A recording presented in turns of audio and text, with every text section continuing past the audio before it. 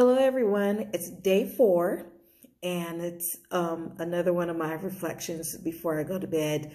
Today we spent today we spent time in El Dorado Park and in Cliptown where we went to go worship, and do 2 service projects with some of the youth and the township, and also spent some time talking to some of the young people there. And it was another eye-opening experience, and I'm going to share some of the pictures, or post some of the pictures if I haven't posted them already, on our visit there, which, when I could tell you, it was absolutely amazing. It was absolutely amazing.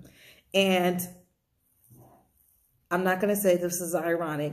I'm just going to assume that it was divine intervention, that Pastor Joe, who preached at church Alim, I know I'm probably not pronouncing it right, preached from Jeremiah 29:11, and Pastor Sauls, who was at Jireh Ministries, also preached from Jeremiah 29:11. And Sonoya, who's sitting with me here tonight, she's not throwing herself into the video.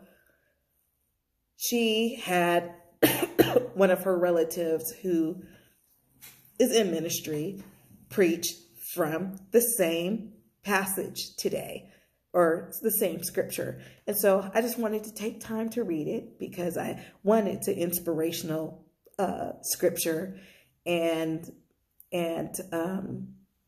it can impart something on your life, I feel, but also it's good. I think it's a good passage just to reflect on. And basically, the scripture says, "For I know the plans I have for you, declares the Lord, plans to prosper you and not to harm, plans to give you hope in the future." So that's the inspiration, right? And that's what we all, especially as Christians, go to church for. We go to church because, 1, we love the Lord. Sorry about that. 2, we believe in the gospel. And 3, it's where we find our hope. It's where we find our peace. It's where we find our joy. And at the same time, it becomes a safe place. So today, in talking with some of the young people, we talked about how do we reconcile the Christian faith when, 1, it has been used to oppress, it's been used to hold people captive, and it also has been liberating. It's been a faith that we have adopted, made our own, developed it into something cultural that's very specific to us, while still following kind of the principle. I shouldn't even say kind of, while still following the principles of the Bible. And the only reason why I think it's such a big deal to talk about, and that we need to have open, honest conversations, is walking. When I say, again, please visit the Apartheid Museum. It is an absolute must. So when you think of how the Dutch came into the land, occupied it, dispossessed the people of it, pretty much put them in the exile and forced them to settle elsewhere, or in some cases allowed them to return, but they had to work on land that was once theirs.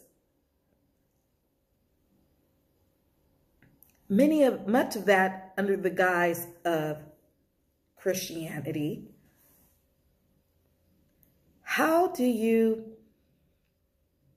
balance your emotions and your faith with that when you know that faith was used as a tool to oppress, as well as a tool to hold one or to hold groups in captivity? And even how do you reconcile within yourself? And this is just a self-talk kind of thing. How do you reconcile within yourself your faith? And even if you are, your faith is Christian, how do you reconcile the Bible, the practices, and the principles that you hold dear to you and that you profess, when those same practices and principles were used to institutionalize inequality, to institutionalize racism, to institutionalize discrimination? I mean, it's a reckoning, right? That you wonder is, and I'm just thinking out loud, where does Christianity stand on racism and discrimination? Where do we stand? What are Christians called to do around race and discrimination? Sitting in worship today was utterly amazing. When I say utterly amazing, it was utterly amazing. And I hope you guys see the post that we actually participated in dance and listen not only to good preaching, but also experience the love, the joy, the peace of assembling together in worship, but also just assembling together. And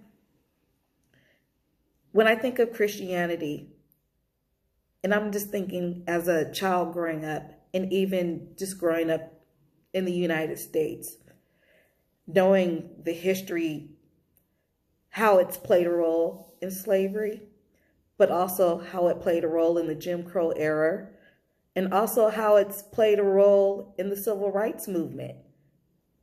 It's been liberating because people go to church for many things. People are Christians for many reasons. I mean, for one, I just know for myself, it's a faith that speaks to me. It's a faith that I connect with. And as one of the youth had said today, it's intrinsically a part of nature to want to be connected to a higher power beyond yourself, and to know that that higher power exists, whether it's in the form of Christianity or whether it's in the form of something else. And we're all searching for a certain level of hope, a certain level that faith puts in us by helping us to build the resiliency to cope with life, for us to have the futuristic outlook ahead of having a better life. Because I think that's what most people go to church for, and go to church because they love the Lord. They love God. And again, it's just been difficult sitting here just talking about just religion at large, and basically just, like I said, talking about the Christian faith and what are Christians called to do? I mean, what are they called to do in the time of Trump in a time where racism is starting to really show its ugly head. And what is the church willing to lead on? What is if you're a Christian, what is the Christian faith willing to lead on? Is the Christian faith willing to fight for reparations, which would be the ultimate reconciliation for slavery for Black people in the United States? But if not that, what else? Is our Christian faith going to charge us to address the number of Black lives that are lost almost every other week or every other month unjustly?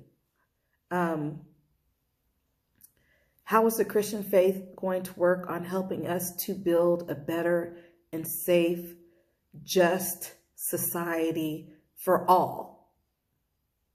And how, as a Christian faith, do we atone for injustices in the past? Or do we not atone for it?